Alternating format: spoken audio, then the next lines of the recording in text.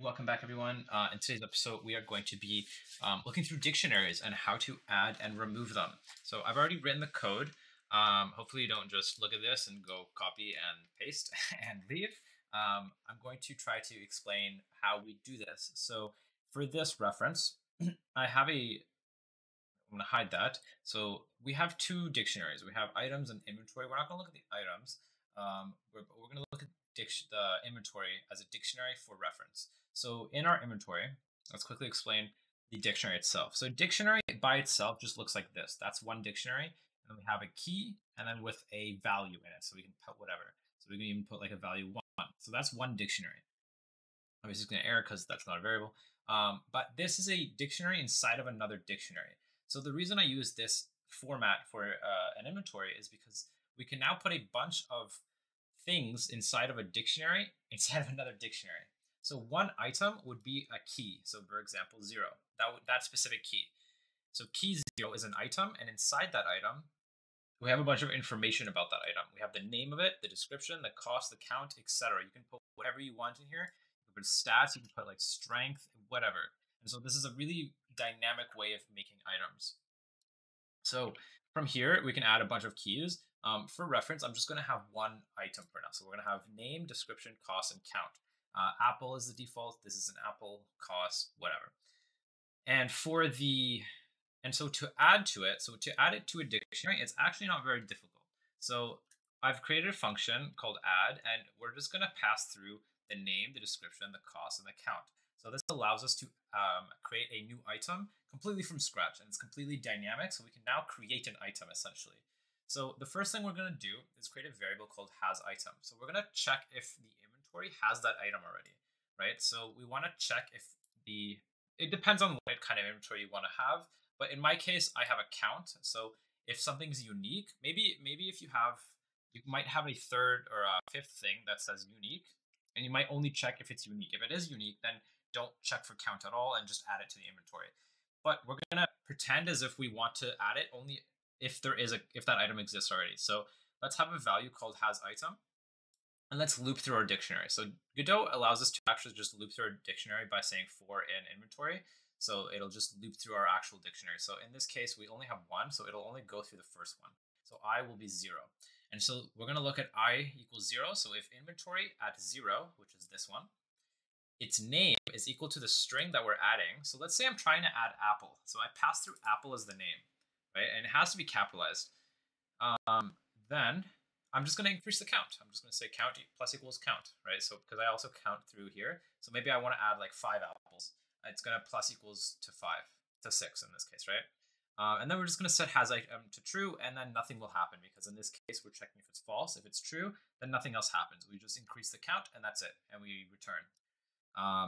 We don't have to return the inventory because it just gets added here. So that is how we add to the count. Now, we didn't add anything to the dictionary. We didn't change it. However, now let's look into how we can actually add to something. So if you look at the Godot, I would definitely recommend you look at the Godot reference for dictionaries. They're very useful. I'm not sure. I think I can pull it up by doing this. And then dictionary, here we go. We can scroll down a little bit and it'll show you right here to add a key to an existing dictionary. All you have to do is add to a dictionary that it doesn't exist. Add a key that doesn't exist. So it's going to add blue as a key because blue does not exist in this current dictionary, right? It's basically taking this dictionary and saying at key blue, make it equal to 150, right? It's not, because blue does not exist here. It's going to add to it. That's how we add to a dictionary. So we're going to use that concept to add to our dictionary. So we want to add at the very end of our dictionary. So it's very simple to access that by just saying the size. So the size is 1, right? So we only have one key in this size. So we're going to add at position 1, key 1, right? So that's literally what we're going to do. So if I were to type it out, I would think, okay, the size is 1. So I'm going to add 1. That is it, right? So that's how we add to the very last of our dictionary, right? So we now have inventory 1 that we're going to add to. And what do we want to add? Well, it's pretty simple. We just add the dictionary that we create. So we're going to create our dictionary here with our keys that we want to add. So we're name, description, cost, and count. You can add whatever else you want. In this case, we're passing through the cost, count, and description and name through the add function. And so that's how we add. It's actually not very difficult. It's just setting it equal to, and that will add to it. So let's test that. So let me comment this out. So in here, in our main function, I have two labels, and it's just going to print out our dictionaries. So the original dictionary is going to be the original dictionary with just the apple. It's going to loop through our label and just print out our dictionary in a nice manner. And it'll also print out the key. So it'll print out the key right here, which should be 0. And then we're going to add two things. We're going to add a banana, and we're going to add something. This is just gibberish, just to test if it actually adds. And we'll put like a bunch of things here as a description. And we'll add count. Why not? And then cost, we'll change that as well. And then we'll do that same thing. So it's going to be the exact same thing, but we're just going to print it in a different label. So that way we have two separate labels. So let's play. And we now have our original dictionary here. So we have apple at key 0. And now we can see in here in our second dictionary, we've added the name, description, cost, and count, right? That we pass through. So banana, description, etc., etc. Let me pull up the thing. And we've also added this one at key 2. So you can see the key is working. So we have 0, 1, 2. The key is working awesome.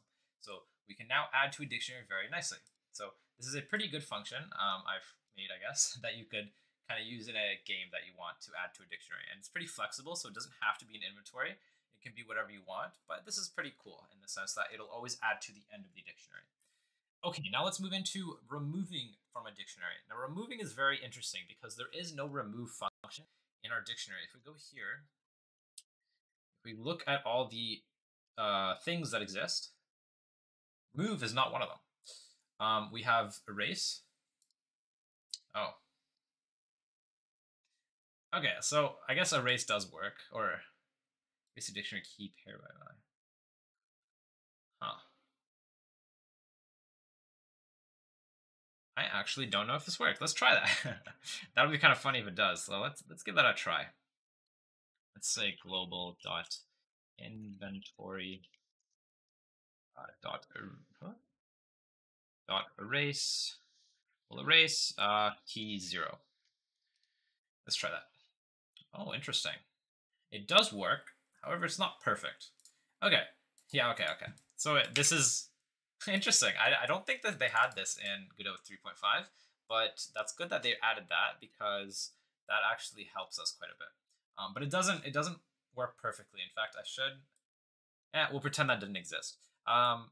Let's continue on as if that didn't exist. But the reason why that isn't perfect, let's go back. You might have seen the keys did not change. It was still 1 and 2.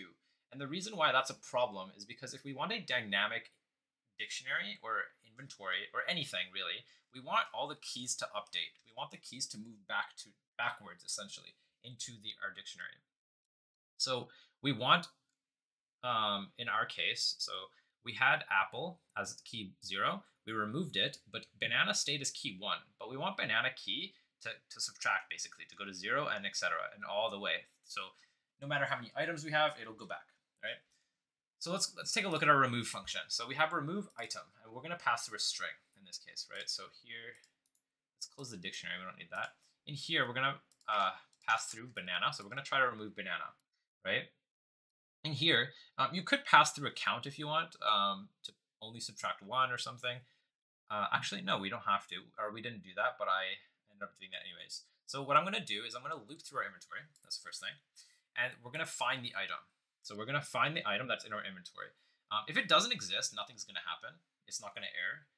In fact, let's try that. So if I put a bunch of numbers here, it should not error because it's just not going to find it, and then it's going to not do anything, right? So it's going to say else nothing. And then we're going to subtract the count. So once we found the item, we're just going to subtract the count. Now, if the count is now equal to 0, meaning there are no more counts of this item, then we want to remove that from our dictionary, right? And so to do that, we're going to create a temporary dictionary to fill in a bunch of things into it. And so essentially what we want to do, in our case, we have, let's remove banana. So in our case, we had apple, banana, and then this one, the something.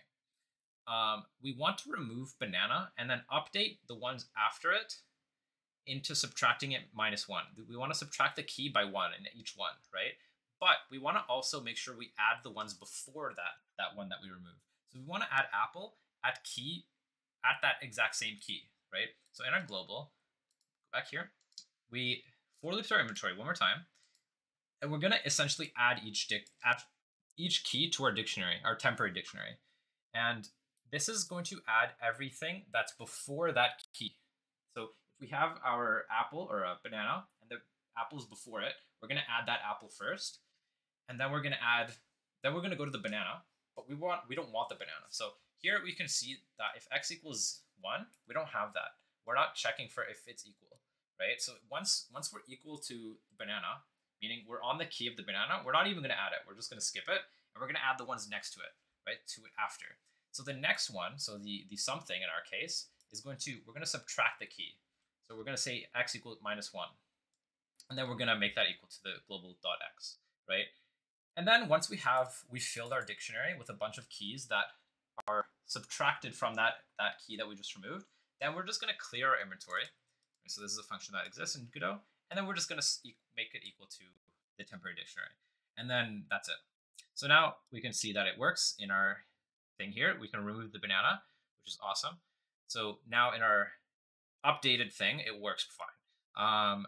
And this is why, I guess, erase does not work. So even if we erase something, erase 0, let's erase 1.